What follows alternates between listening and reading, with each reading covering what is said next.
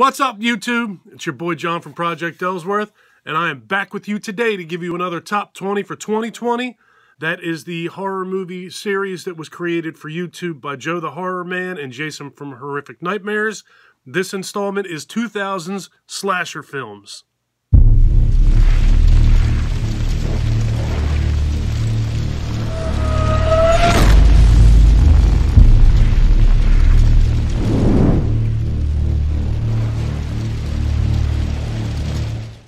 Hope everybody's doing well and staying safe. Let's just jump right into this. Coming in at number 20 for me is Behind the Mask, The Rise of Leslie Vernon.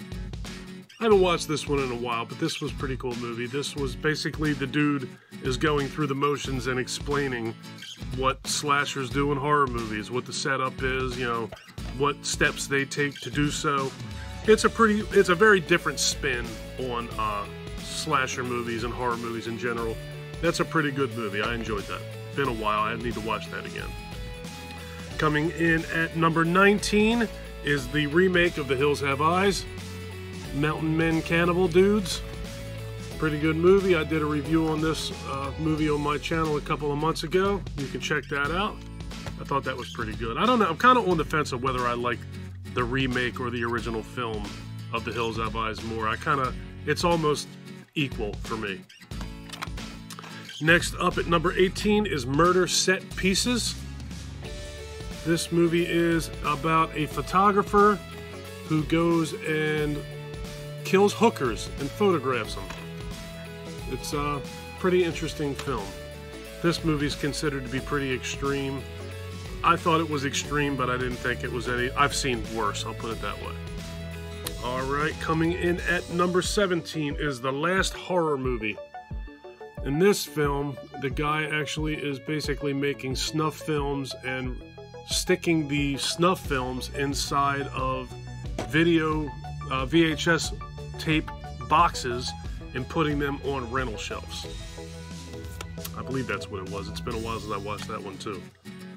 Alright, coming in at number 16 is Blood Feast 2. I found this movie at a horror convention many moons ago. This is actually really good. I thoroughly enjoyed this movie.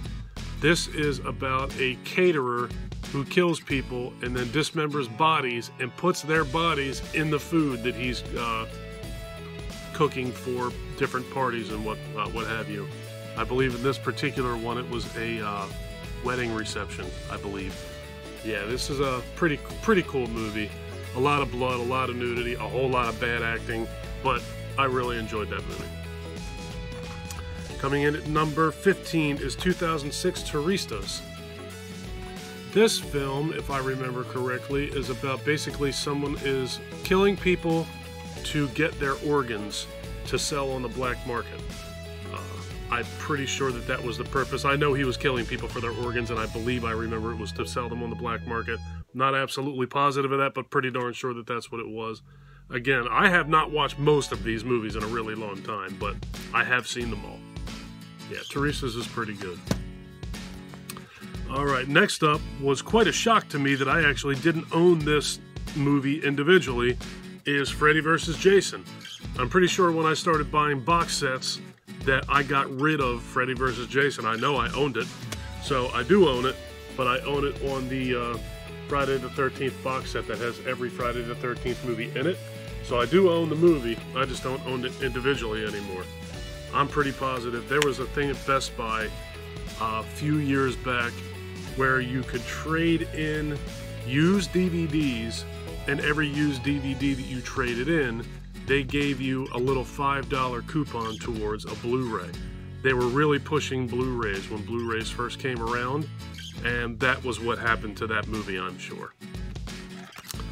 Alright, next up at number 13 is All the Boys Love Mandy Lane. I also did a review on this movie, or review for this movie on my channel. This is really good too. I thought this was a great movie. I don't want to get into too much of this movie. There's a very serious twist at the end of this. This was good. Check out my review, check out that movie. It was pretty awesome. Alright, coming in at number 12 is Rob Zombie's feature film debut, House of a Thousand Corpses. I really enjoyed this movie. I believe that this is hands down my favorite Rob Zombie movie. I think that his film career started off fantastic with this. Devil's Rejects was strong. Halloween was decent, but then they all seemed to decline. I don't know what happened to the Rob Zombie mindset. Everybody became just, I don't know, trailer trash, just terrible characters he creates anymore. And not saying that the characters in this movie are great either, they're serial killers. But I thought that that was his best work, so that is why that made my list. Coming in at number 11 is Trick or Treat. Anthology movie, he's pretty much the only mainstay throughout the film. Sam. This was cool, man. I really enjoyed this movie. I recently actually just bought the NECA figure for Sam, and I will be doing a unboxing video for that in the future, but that has nothing to do with this video. This was really good. If you guys like anthology movies, this is a better one. It's a really good movie. Alright, next up at number 10 is High Tension. Another fantastic movie with another mind-blowing twist at the end, so I can't really give you too many details about this movie either, but this is a really good movie. If you have not seen this movie, I highly recommend seeing this. Alright, coming in at... I keep forgetting what number I'm on. Coming in at number 9 is a 2002 film called May. As you can see here, I got this for $1.99 at a video store when it was going out of business. I knew nothing about this movie when I bought it. The only thing I knew was what I read on the back of it. But for $1.99, to be perfectly honest with you, I'm pretty sure that they had it on sale for $1.99 and I got it for $1. Because I was in there right when this place was getting ready to close, and I think that everything in there was half off what the sticker said. So even at $1.99, you can't go wrong with this movie. This movie's awesome. She is basically killing people and using their body parts to create another person. It's very twisted. This is a really good movie too. Low budget film, really awesome though. I think Ben from Cadaver Club was talking about that movie on one of our streams. That movie's fantastic. Alright, coming in at number 8 is Eli Roth's Hostel. This is probably my favorite Eli Roth movie. I was a very big fan of Cabin Fever, and I really enjoy The Green Inferno, but I love Hostel. This is just a really good movie. Very hard for people to watch. I know a few people who had a very hard time with this movie, my wife being one of them. I don't find it hard to watch. I mean, it's got some pretty rough stuff in it. Obviously tough subject matter, but it's a good movie nonetheless. I thought Hostel was great. Okay, coming in at number 7, speaking of Rob Zombie, we are at Rob Zombie's Halloween. This movie actually came out the day my son was born. I liked Rob Zombie's take on Michael Myers. I was not real crazy about the white trash family that he had, and sometimes I think that the backstory is really cool. Other times I think he should have left it out because it kind of ruins the mystique of Michael Myers. So I'm kind of on the fence with that. It falls in line with all the Rob Zombie movies, just the unnecessary. I mean, look, I don't care. Foul language is foul language. We all use it. We all know what it is. But he's crazy with that stuff. Just the mistreatment of people. It's a little bit much. It almost feels like not only does it not add to the story, it kind of, for me, takes away. It detracts from the movie that he's creating because you're so caught up in the foul language and the unnecessary bullshit that he has or he puts in his movies that you lose pacing of the movie. You lose track of the actual story that he's trying to tell. Whatever. That's enough about Rob Zombie. Alright, coming in at number 6 is Texas Chainsaw Massacre: The Beginning. I actually like this movie more than I like the remake, and I really like the remake. I thought this movie was very, very good. Definitely not as good as the original Texas Chainsaw Massacre, but this gives a lot of backstory, you know, a lot of the details that lead up to it. It's the direct prequel to the remake of the Texas Chainsaw Massacre. So this gives you the whole, it outlines the story of what takes place in that movie. So this is awesome. Coming in at number 5 is the remake of Friday the 13th. A lot of people, my video for the ranking of this franchise posted 2 days ago, and I'm surprised I haven't caught very much heat because of how high I have this movie ranked. This is ranked number 5 for me in that entire franchise. I love this movie. I love this remake. Mears was awesome as Jason.